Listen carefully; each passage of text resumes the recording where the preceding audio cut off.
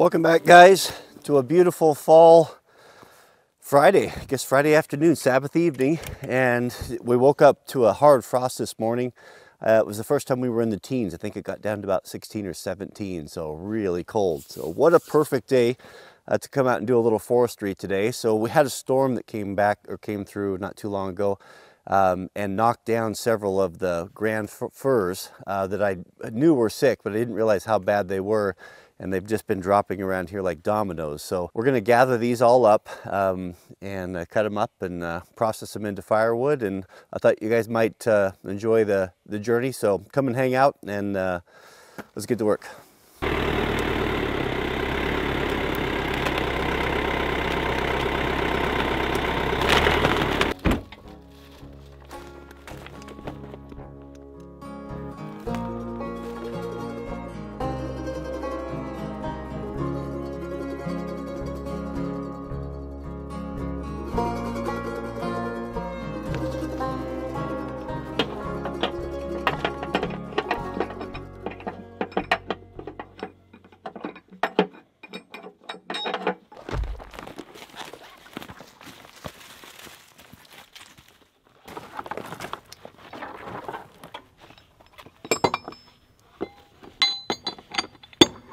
We'll set a choker on here so we can pull it out over to a clearing and then bucket into its lengths.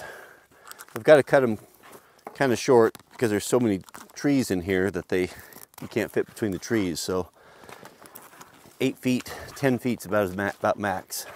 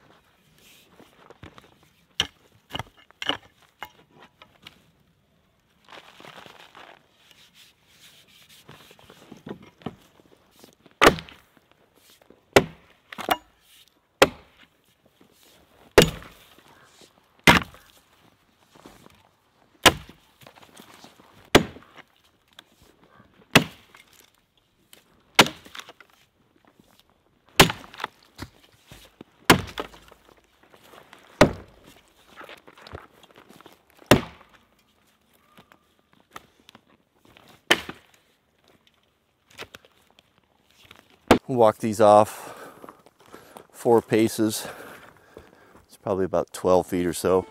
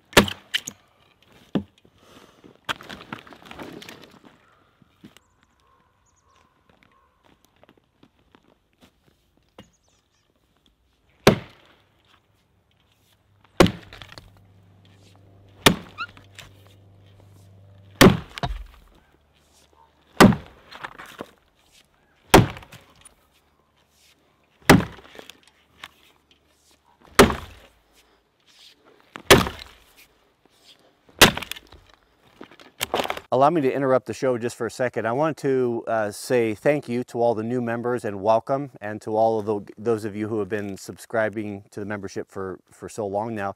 It's going on a year now. Guys are starting to get their Loctite icons, you can see. So if you see guys with stars or icons, that they're members of the channel.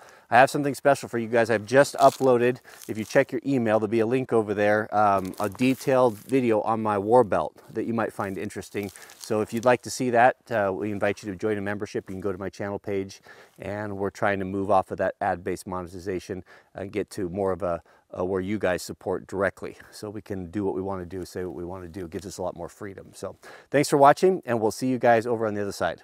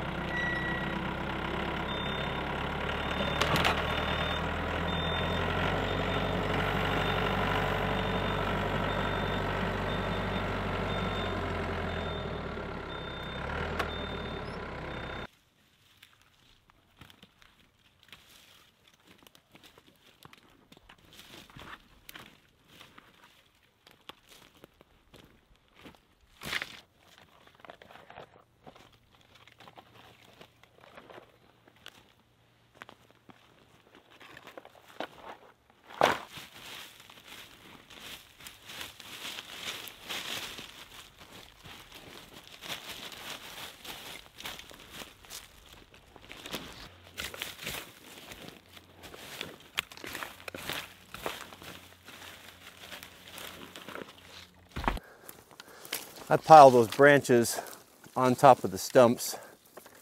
That way you don't accidentally run over it and tear a bunch of hydraulic lines out of the bottom of your tractor. And the chipmunks and the squirrels, they like it.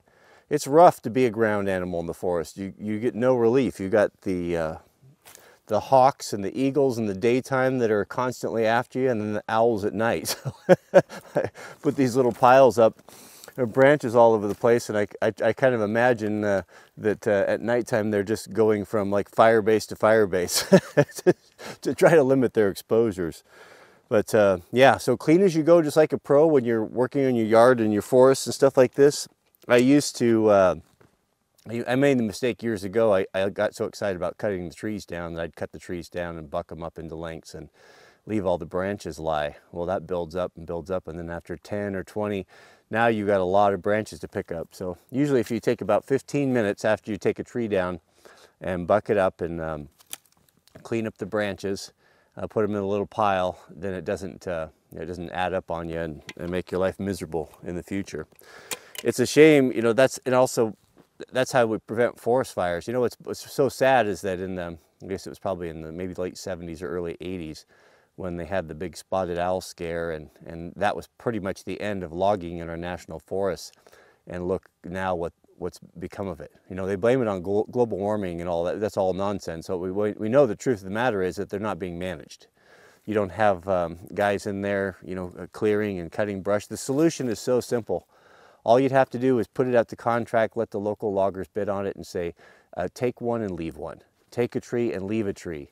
We've got specialized equipment now that two guys can creep into a forest and selectively harvest trees and not touch the other ones, and they don't press the ground down and hurt the roots. The technology is there, and you wouldn't even have to spend millions and millions on tax dollars putting these fires out. If you just let those guys go in and they could make a profit, we could supply the world and ourselves with the finest lumber in the whole world, and it would just be win-win-win. But that would just be logical, wouldn't it? Yeah. Well, all we can do is take care of our own, right? Well, thanks for watching. That's one down, 4 more to go. I probably bored you enough for the day, so don't forget, Sabbath starts this evening at sunset. I'm looking forward to it. 2 more hours, and then a day of rest. So I do invite you to keep the Sabbath. It'll be a blessing to you and your families, and I promise. So keep us in your prayers. May God bless you and your families, and we'll see you guys on the next video.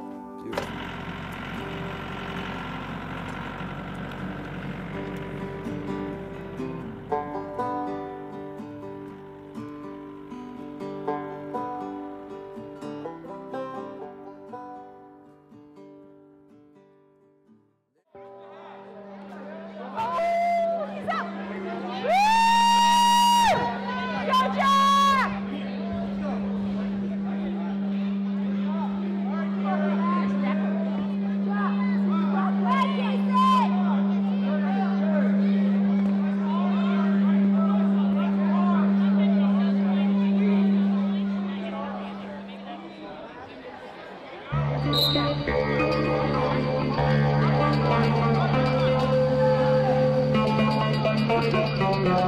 you.